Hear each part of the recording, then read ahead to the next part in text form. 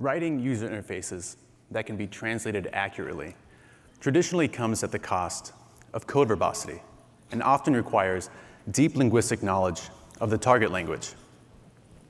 At Facebook, we came up with a solution that enables our engineers to move fast without breaking things and enables grammatically correct translations. Hi, I'm John Watson. I'm a software engineer on the internationalization team at Facebook. And our goals are to make it fast and easy for our engineers to author their UI, translate their texts, and integrate those translations at scale across all of our apps. So I'd like to tell you how we meet those goals. First, we'll be covering the scale that we support at Facebook and the translations and why those matter. We'll cover the architecture and the flow of our UI text and the translations. And finally, we'll take a deep dive into the API our engineers use to construct their text. So first, why does any of this matter? Facebook itself is available in over 100 languages and dialects. Our translators produce over 2 million translated words every week, an amount equivalent to double the Harry Potter book series. 57% of our users use Facebook in a language other than English, and it's crucial we make their experience just as engaging as the original UI author intended. However, engineers want to move fast. And as we mentioned, this typically comes at the cost of accurate translations. So how do we ensure we translate that text accurately? One crucial step is in lowering the burden it takes to coordinate their translations in their apps. We make it easy for engineers to mark user interface text to be translated by providing them an inline markup text we call FBT. Here's a simple and canonical example of that markup text. And no tech talk is complete without hello world, so here's ours. The engineer simply wraps their text in an FBT tag that marks it for extraction and translation. You'll notice we have a required attribute for description. And this is to give the translator context for where and how this text appears to the user. This context is crucial for getting accurate translations where intent and semantics carry over. And this inline markup buys us a few noteworthy things outside the scope of accurate translations. Firstly, code is now self-documenting. Rather than source text referencing some opaque identifier, the actual text lives where it's used, giving readers of the source code a better understanding of what that UI represents.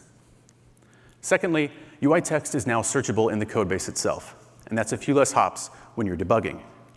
Thirdly, and most importantly, it gives our engineers more time to solve hard problems, because the task of translation is seamless. Before we get into the details of the more complex API, let's first go over the architecture and how it works at Facebook scale. Let's first start with the flow of the FBT text. First, the engineer authors their text. Next, in an offline build time process, all FBT instances are collected and stored in a data store. Following that, translations are collected and stored in a separate data store where they are associated with the relevant FBT source. Finally, in another build time process, translation dictionaries are generated for runtime lookup, or translated source is generated where FBT runtime calls are inlined with their translation payloads replacing the English payload. Here we can see how the architecture fits together. The FBT framework provides everything outside of translations and storage. Bundled in the framework are tools to extract your UI text, tools to generate translation dictionaries once translations are complete, and the FBT runtime itself. So let's dive into the API to see what this looks like from a UI engineer's perspective. We've already seen the trivial examples, so let's look at interpolation. Interpolation can be used to add dynamic content, or in this case, markup. When extracted, a translator will see a text with the token name button included in the text, and that's represented in the brackets. This token isn't translated, but serves instead as an argument or placeholder for the FBT runtime. One of the more common struggles in constructing text in both English and non-English strings is handling plurals. So here's our pop quiz number 1. What's wrong with this text? This example not only breaks in other languages, but in English itself. We create the string, shared links to one photos will no longer work. And on top of creating that one photos string, languages such as Arabic have 5 other tenses that are potentially broken if this were to be translated as is. FBT provides the FBT plural construct to make writing correct English grammar easier and to enable translations to multiplex into all the variations as determined by the translator. You'll notice that the author provides the singular case as a required child, this photo, and an optional many attribute where we provided these photos in this example. The complete plural and singular sentences are both extracted in full for translation. And here's an example of what our FBT runtime call looks like, where the translated payload is inlined into the call. Here in our example, it's Spanish, and we'll pick the correct text at runtime, which is keyed off of the variable num_photos in this example. Looking at a more complicated example, we can see how we can combine multiple instances of FBT plural to create a cohesive text that maintains grammatical correctness. Here, we're constructing 2 full sentences. A plural sentence like shared links to these 10 photos will no longer work, and shared links to this photo will no longer work. You'll notice that in the second example, in the second FBT plural instance, we're using the show count attribute. And this can be a value of no, yes, or if many. Here we're using if many, which means the token only appears in the plural case. You'll also notice that even though there are 2 FBT plural instances, we don't create 4 separate sentences. We don't create this number photos or these photo. And that's because we use the same variable for the count attribute. Again, we can look at what the runtime payload looks like, in this case, Russian. Because we interpolate the number into the sentence itself, we have more variations because the number shows up. Again, the FBT runtime chooses the correct payload leaf, and based on the locale and number type determined at runtime, and again, in this example, it's num_photos. Here, we're using the parameter name num, and that's where the number is replacing the token. So we saw how the FBT framework handles the multiplexing complexities of plurals. Let's take a look at how it handles gender variations. So here's pop quiz number 2. What's wrong with this text? Actually, nothing, and that's because we wrapped it in an FBT.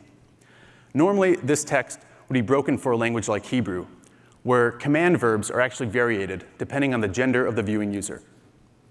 However, behind the scenes, a translator can variate a sentence based on the viewing user's gender, and then we mark that text with a hidden key. And then at the runtime, the FBT knows to access the viewing user's key in the payload runtime table. Interpolated tokens can also variate on gender. And we have a special construct that functions just like FBT param, but where gender is required. And this is an FBT name. Here we see that the text is extracted just like FBT param, but where the name token is defaulted and the gender is provided. And again, the translator can vary the value that the translation has depending on the gender of that token, and will access that payload correctly at runtime.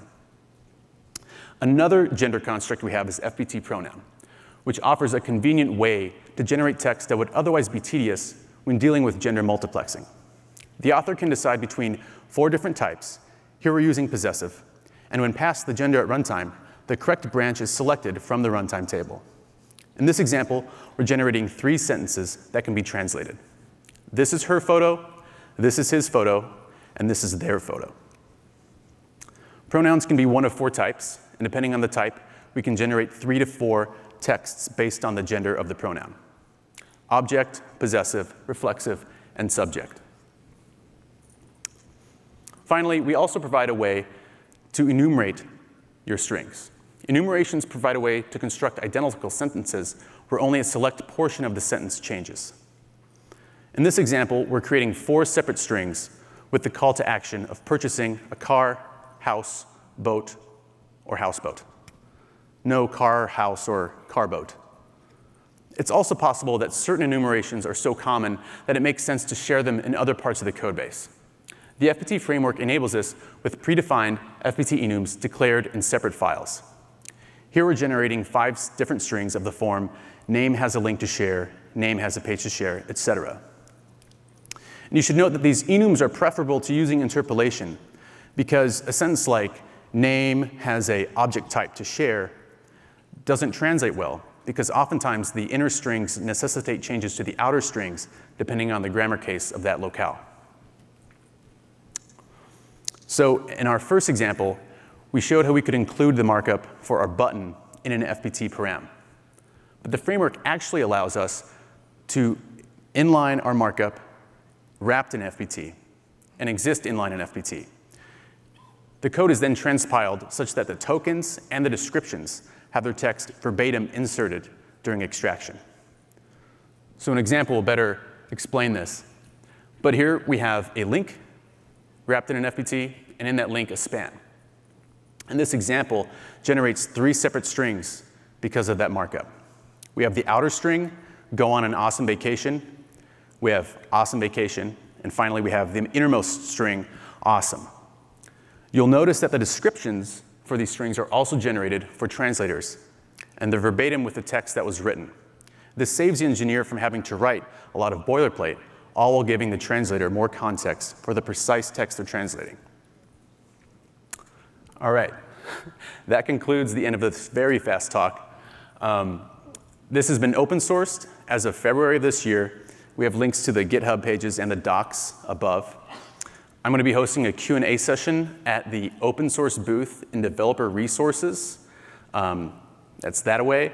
And then right after that, we're having a classroom in Classroom 2 at 4:05. So thanks for listening, and that concludes this talk. Our session is now over. Please exit.